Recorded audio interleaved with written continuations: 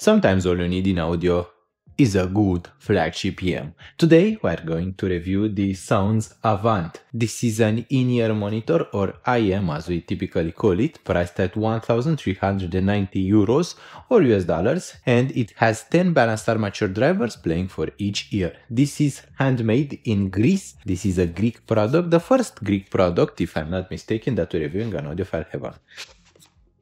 The unboxing experience is quite interesting. It comes with a little sleeve. Then we have a little box.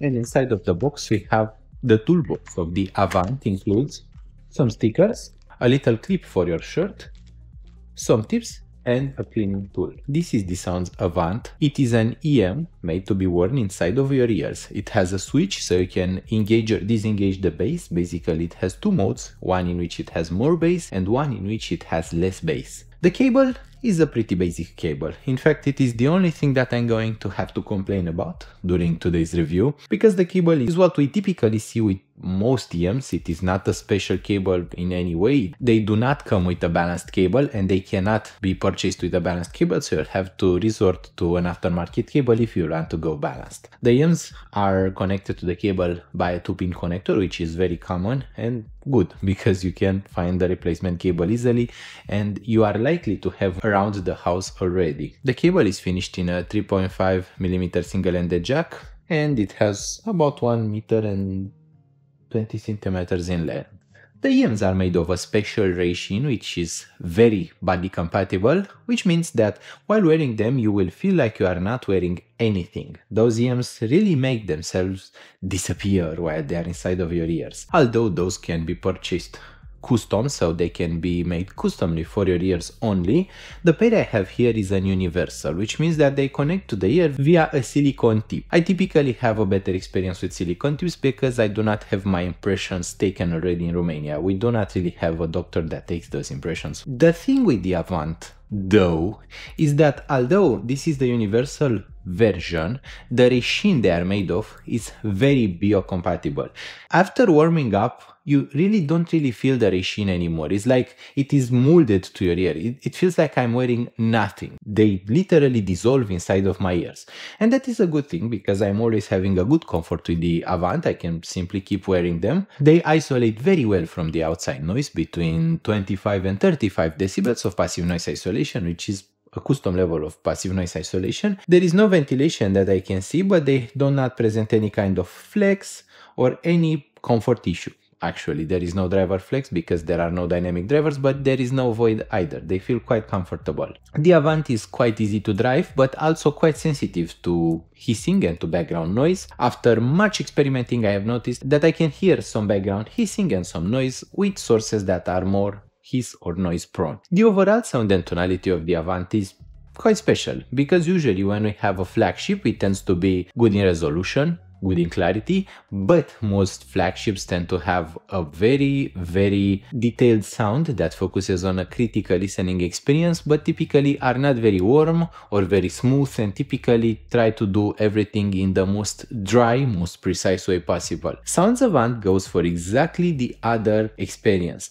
They try to be as smooth, as musical and as fluid as possible, all while still having the detail and resolution of a flagship. This is actually something they achieve quite well. They tend to sound extremely delightful, like they're super smooth, very liquid in texture, so you can expect a wet texture if you are into music production and know what that means. It is basically a way to describe the transients, which are the textures in music. Transients usually means textures. Having a wet character means that everything is smooth, fluid and organic. It is very fun to listen to and very enjoyable.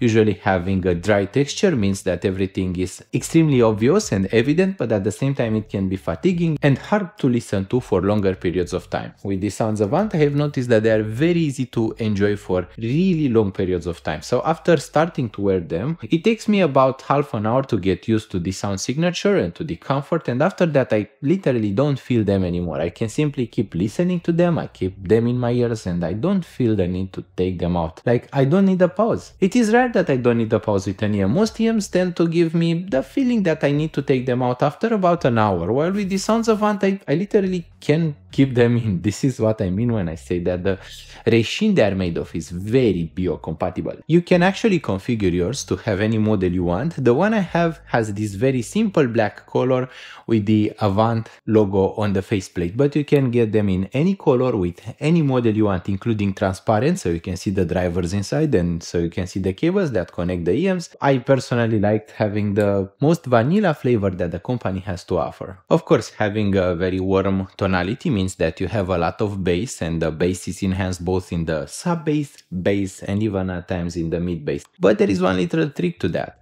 They can be configured to sound quite neutral and quite linear from the switch. I prefer them with the switch engaged, so this is the signature when the bass mode is on.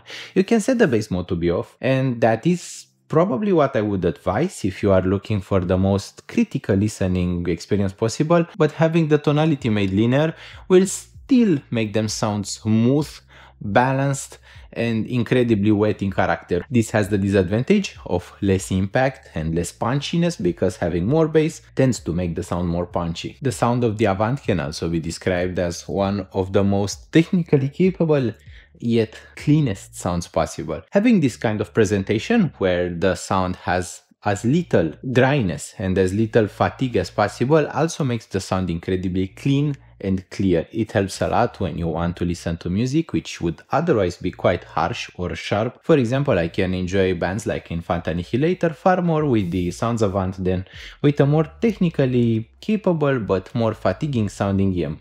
It is easier to enjoy with most music, including Iron Maiden or most rock and metal bands, than for example Final Audio A8000, which is really clear. It is excellent in resolution, but it is so incredibly sharp that it becomes fatiguing quite easily. The closest comparison to the Soundz Avant that I know of is Dita Audio Perpetua. Perpetua is actually quite similar, the signature is quite similar, and Perpetua is slightly better in every aspect possible, including dynamics, detail, resolution, and the overall clarity, but the Perpetua has the disadvantage of being more than twice as expensive. So you can grab the Soundz Avant for less than half the price of the Perpetua. You would still have money for both a source, even a DAP or a high-end DAC amp for desktop, and a high-end cable in the same money that you can purchase just the Perpetua. So, you know, the guys at Soundz really make a compelling offer with their Avant. This is the flagship of the company. The bass switch can also be actuated by hand. You don't have to use the included tool. You just click, click. I don't know if you can hear this. I think it is a very satisfying little sound. Overall, this is a really well made, high resolution EM that doesn't break the bank. Compared to most high-end flagships, it is actually not that pricey, which is crazy to say this. It is so pricey, and yet there are EMs and flagships that are considerably more expensive than the Soundz Avant. As far as the pairings go, one of my favorite pairings with it is the GDS Labs Element 3 Mark II Boosted, which has the neat feature of having a little EQ, so I can add a bit more treble sparkle when I feel like it. But I think that for someone who is easily fatigued, this presentation is perfect the way it is. They don't need more treble, but in my typical listening habits I prefer having just a tiny bit more treble. So I like the bass, it is full, it is lush, and it is enough for my tastes, and I am a bit of a bass head, but the treble it's a little bit of extra to sound its best. And GDS Labs Element 3 Mark II Boosted is a great way to do that because it has an embedded EQ that is applied to all signals. It has separate EQ profiles for the RCA output and for the headphone output. It also has a single-ended headphone output, so you can connect something like the Soundz Avant with the default 3.5mm jack without fear of burning them, and everything works perfectly. There is no background noise, no hissing that I can speak about, but there is a good clarity, a wide soundstage, and a very good resolution and definition.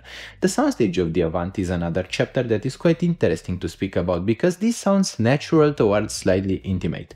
They do not have a very wide soundstage, instead they focus a lot on creating a good layering and good separation between instruments. You can easily tell which instrument is which, especially with the bass boost engaged, but they also have this way of presenting music really well defined and clear. Comparing this to most flagships in the price range, typically they tend to go for a wider soundstage and they tend to expand the sound more in width and in depth, but they create a less precise layering, while Soundz Avant is an EM that is most likely made for someone who works in the music industry. It is quite easy to tell that because the focus is not on how impressive it sounds at first, but in how good of a music machine it becomes as you keep listening to it. I'm easily able to master my own music, to work on music production with the Soundz Avant compared to most flagships that tend to have more treble sparkle and can fatigue me easily. When working on music, you typically have to work not for one day, not for 1 hour or 2 hours, you have to work for days. You typically just have to work for days, and music work is typically done at low listening volumes, and you are quite easily fatigued. That is the honest truth. Usually when working with music, you don't want a fatiguing signature, because after spending like 10 hours per day for multiple days on the same track and on the same pieces of music, you will want to hear that as smooth and as clean as possible without the EM adding even more fatigue than you have while trying to actually master and work with that music. When working in music mastering, I get this question a lot from people who are scared about the EM being colored, and they typically ask me, what do I do if my EM has a colored sound? And the answer to that is that you can't really get something that is not colored. Everything has its own coloration and its own tuning and sonic signature. What you can do is try to get yourself something that you can easily get used to, something that you enjoy, and something that your ears find natural. Because if something sounds natural to your ears right now, you are going to have an easy time mastering and mixing using that EM or that headphone.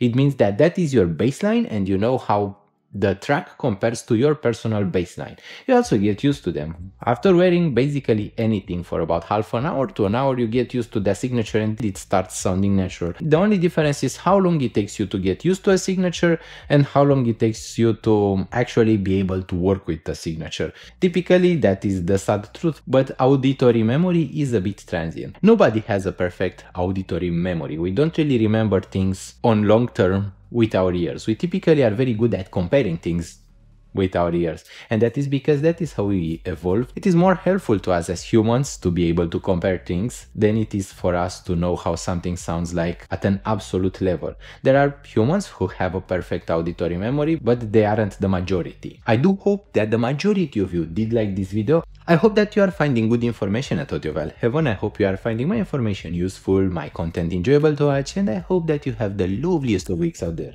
Don't forget to subscribe to the channel if you are new, like the video if you found it enjoyable, and bye!